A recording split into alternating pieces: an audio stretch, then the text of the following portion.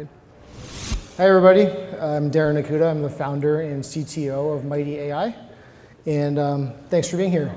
We've had some really cool talks today about all aspects of self-driving cars, and like Alexi said, we focus on one particular angle of that, which is building training data. And on the AI side, we've been building training data across a variety of different verticals, but this is definitely one of the most exciting ones. So for us, when we talk about all the different ways you can collect data and all the different sensors that are out there, the big question is, what do you do with that? Because raw data doesn't do anybody any good. So how do you get into a usable state? And before I dive into exactly what we do in the driving space, let me just tell you a little bit more about our company and give you a little context for the role that we play. So we like to call our platform Training Data as a Service.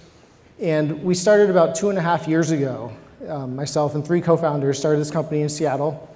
We've raised about $27 million to date, including most recently from Intel Capital, Google Ventures, and Accenture. And really what we do is help companies usually take the data they already have, but annotate it and get it in a state where they can trust it so they can use it to train and scale their computer vision and natural language models. As you can see, there's several components to what training data as a service means, and that's starting with having the raw content. Sometimes we help collect that as well. But the next step is task creation, which is where we've spent a lot of time building dedicated UIs to perform different tasks. So you've seen examples of drawing bounding boxes or categorization or free-form text entry, all the way through some of the stuff I'll show you today around semantic segmentation of images and a lot more advanced tooling. With other platforms, often you have to build those things yourself.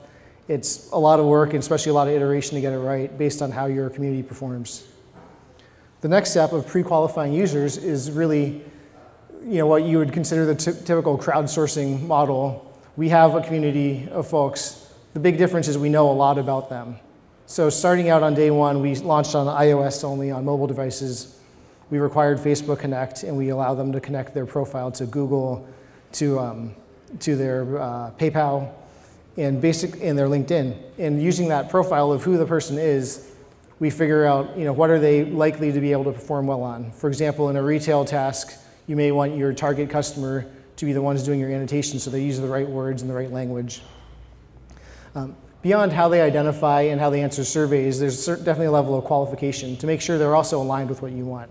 So we work with our customers to define what are the goals, or what are some of the gold standards that you're looking for in the data you're collecting, and make sure that the people are aligned, that they can follow the instructions, that they know how to use the tools.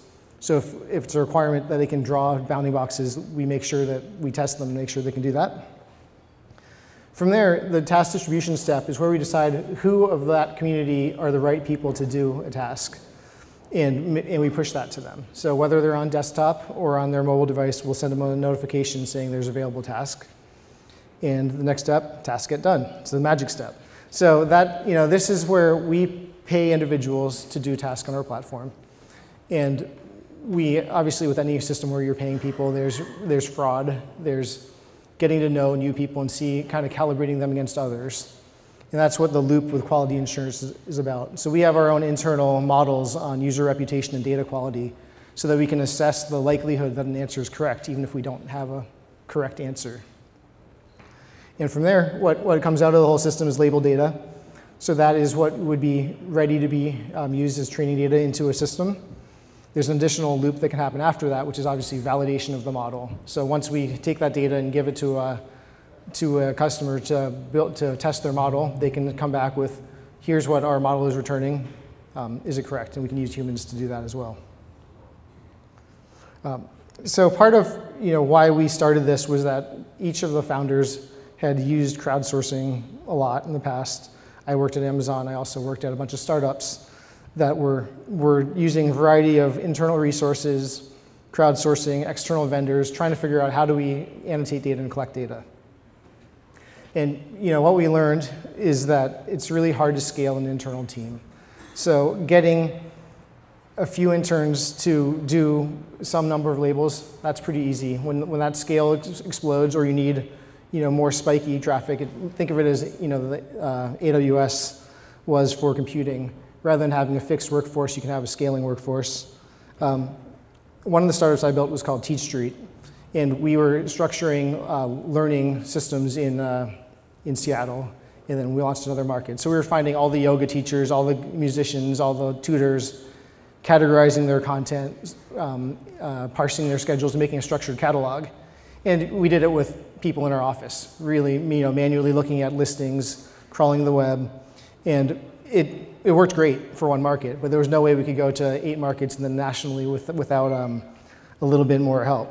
So we went to crowdsourcing. We used the big platform from the big company in Seattle, and they, it was a lot of learning. We spent a lot of time figuring out what are the right instructions, how do we do QA, how do we understand fraud, and basically how much do we pay, how many people do we ask, and that was a full-time job, and it's still a lot of problems. And every person I talked to who was also using the same platform had the same experience. So I thought, rather than have everybody have to relearn the same lessons over and over again, let's start a new company, abstract some of those concepts, and kind of let them focus on what they do and take care of the data for them. So this is just a list of some of the customers we work with. They are mainly large enterprises, but they span a lot of industries from automotive and retail, healthcare, travel. And we do a variety of AI. We support a lot of variety of AIs, from computer vision to natural language. So now that you have the context, let's talk about driving. There are several public data sets that we used as references when we first got started, and they were a good place to start. So a lot of you have probably seen Cityscapes, Kitty, and some of the research and data sets coming out of Coco.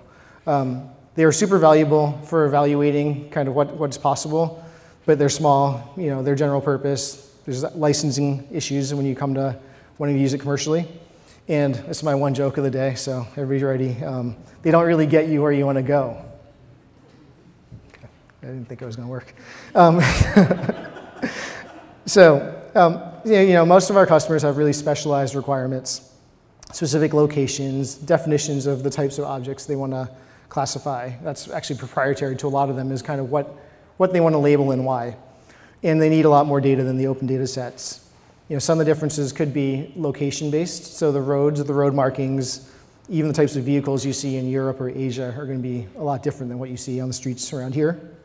And same thing with the weather and driving behaviors as far as school buses, stop-and-go traffic, delivery vehicles. And so really that's why most of our customers are investing in building their own data sets that they can use. So here are some sample images that came from our own data collection of some of the different scenarios that we deal with. The first one is, obviously, it's a street with road markings, traffic signs, traffic, construction, snow, which, as we've heard multiple times, is a really hard challenge. A parked construction vehicle, and then obviously low light, snow on the non-drivable surface, but it's on the sidewalk. So it's probably good to know it's there. It's an emergency exit, but it's not the common driving platform. And these are the types of things that we may label. So as we came to think about this, we first naively approached the problem like any other computer vision problem that we've helped annotate. And we used our current tools, and we built, we used basically our object annotation tool to label images, and the punchline is it failed spectacularly. Found it was really hard to outline overlapping objects, get 100% precision, and it was just very time-consuming. You can see the laundry list of the types of things that were trying to be labeled. It was just really hard to use. So we went back to the drawing board, and we built a new annotation tool. This one taking some of the ideas around segmentation and doing true segmentation, so sharing lines, having common edges. And this actually failed as well.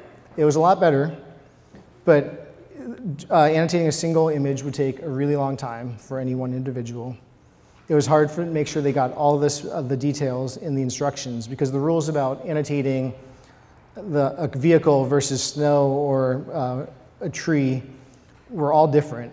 And how to handle groups of individuals, like the folks on the left in that photo, versus two individuals are split up. Like, if you can drive your car between them, probably want to have them as two individual images, so we know that. If there are a cluster of people, that's definitely important to know as well.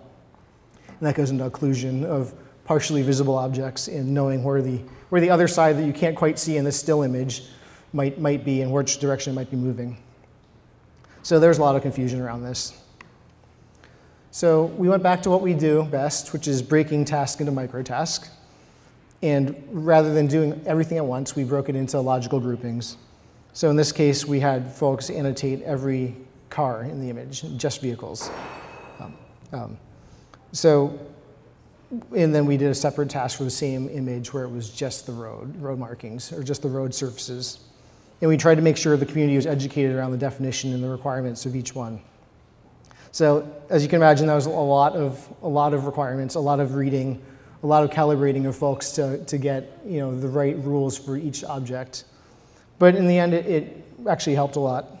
The biggest challenge we had with this approach was around recall. So making sure every single car or every single pedestrian or every single road marking in the image was marked. Because doing it as a whole, if most of these cars were marked, but 2 weren't, and so we said, well, then we have to go back and remark the entire image and make sure it's usable. Otherwise, might as well throw it away. So we went back one more time, and we broke it up into even more micro tasks. And so in this, we call this recursion. We'd actually annotate each car one by one. So we'd say, don't worry about the whole image. Are there any cars in this image that have not yet been annotated? And if there are, draw a mask around it. And so here you can see an animation of kind of how the drawing process works over time. So the different colors are the different classes of buildings and vehicles, riders and vehicles, and road markings. And each one of those shapes was drawn by a different individual, and they were all aggregated together to end up with what I think is a pretty high quality result. And one of the biggest problems with it is it still took a lot of time. Every single drawing, every single 1 pixel accurate marking around a vehicle was something that was being done by hand, by tapping on the mouse or by tapping on our touch interface on mobile. So the next step of what we've been doing is we've been working on using our own computer vision models to pre-segment the images. So in this case, we're using an algorithm that we developed to find shapes, and if you can see the yellow lines, those are all superpixels. And we now change the task from having to draw these fine lines to just labeling them. So it's kind of a paint by numbers style approach. So somebody can just drag their finger or their mouse over the different areas and say, everything in the lower area is a road. There's road markings, there's vehicles, and the lines are by definition crisp.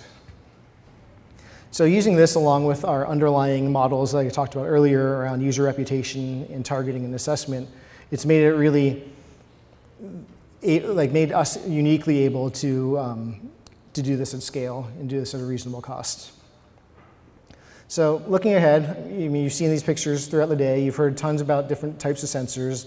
Right now in driving, we've primarily talked about photos and camera images. But obviously, there are other sensors out there. There's a big one we've talked about all day, which is LiDAR. And those are definitely on our radar. Another joke. And definitely something we're looking at. So it's all on our future roadmap, and I can't dive too deep into it, but that's definitely top of mind. And yeah, so that was a lot, and tried to rush through it for you guys. So as far as what's next, my recommendation is as you think about what kinds of data you need, obviously you're going to collect a lot of it. You have to figure out how you're going to store it, figure out what you're going to do with it. So as you can see, it's really difficult, even with photographic images, to get the right level of quality and the right level of detail that you want. It takes a lot of time. It's probably not what you want to be doing. Without being a sales pitch, we're really good at doing it. And I think it can give you a lot of time back to doing the actual research, building the models, validating them, and then having a great closed loop. So if you're interested in talking more, I'm around. We can talk more. I guess I wrapped up early, so we have time for a couple questions. Hello. Hi. So that was a really interesting talk. Thank you. I wanted to ask you, we've been talking a little bit about trust of AI, specifically users trusting AI. And I thought there was a really interesting parallel between that and your user reputation algorithm. Would you mind giving a little bit more detail into how you go about calculating how much you trust a user? Sure. So I have to stay pretty high level on some of the reputation stuff because that's kind of our secret sauce. But the net of it is looking at both their ability to do particular types of tasks and how they've done them over time, and calibrating that with other people doing tasks, known answers, and overall, our own QA of the data and the customer's QA. So we have feedback loops. And ultimately, when data comes into our system for validation, it doesn't really matter whether it comes from another human or whether it comes from a system. The task is the same. So your question of trust and whether something is good, the source is independent of whether or not the data is good. Maybe one more question. Anybody have a question? I don't see any hands. So we're going to take a few minutes here to get it set up for a panel. So last break of the day, talking about our vendors upstairs. And we'll be back in a little bit. Thank you. Thanks.